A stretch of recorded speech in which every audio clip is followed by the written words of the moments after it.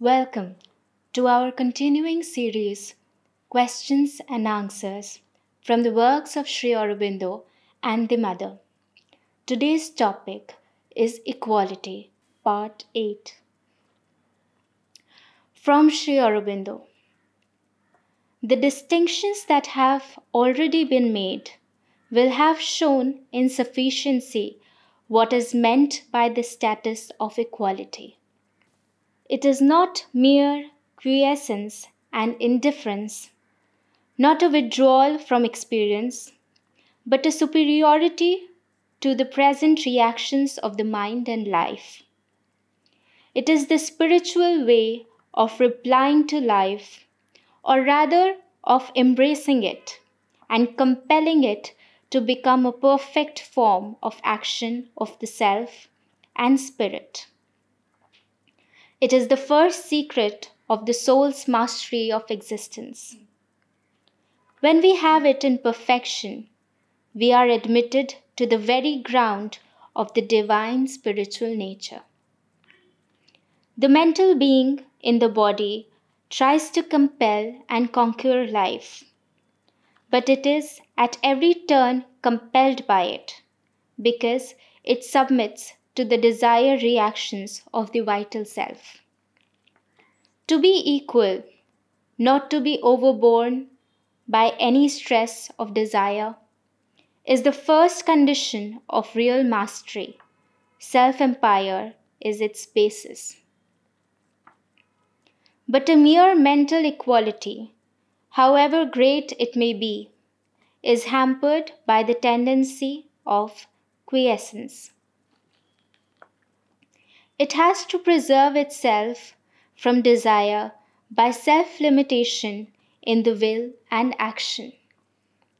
It is only the spirit which is capable of sublime, undisturbed rapidities of will, as well as an illimitable patience, equally just in a slow and deliberate, or a swift and violent, equally secure in a safely lined and limited, or a vast and enormous action. It can accept the smallest work in the narrowest circle of cosmos, but it can work too upon the world of chaos with an understanding and creative force. And these things it can do because by its detached and yet intimate acceptance, it carries into both an infinite calm, knowledge, will, and power. It has that detachment because it is above all the happenings, forms, ideas, and movements it embraces in its scope. And it has that intimate acceptance because it is yet one with all things. If we have not this free unity, ekatvam anupashyatah, we have not the full equality of the spirit. The first business of the sadhak is to see whether he has the perfect equality, how far he has gone in this direction, or else where is the flaw, and to exercise steadily his will on his nature, or invite the will of the Purusha to get rid of the defect and its causes. There are 4 things that he must have.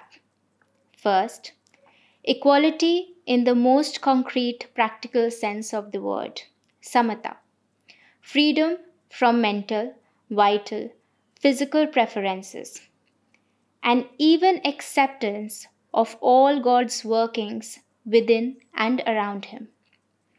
Secondly, a firm peace and absence of all disturbance and trouble, shanti. Thirdly, a positive inner spiritual happiness and spiritual ease of the natural being which nothing can lessen, sukham.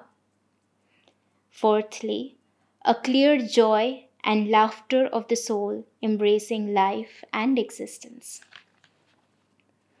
The first calm that comes is of the nature of peace, the absence of all unquiet, grief, and disturbance. As the equality becomes more intense, it takes on a fuller substance of positive happiness and spiritual ease.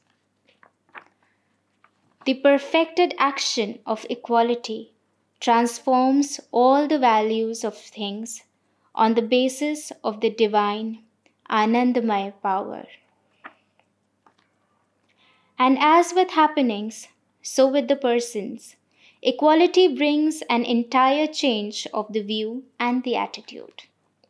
The first result of the equal mind and spirit is to bring about an increasing charity and inner toleration of all persons, ideas, views, actions, because it is seen that God is in all beings and each acts according to his nature, his swabhav, and its present formulations. From the Mother. Liberty can only be manifested when all men know the liberty of the Supreme Lord. Equality can only be manifested when all men become conscious of the Supreme Lord. Fraternity can only be manifested when men feel that they are equally born of the Supreme Lord and one in his oneness.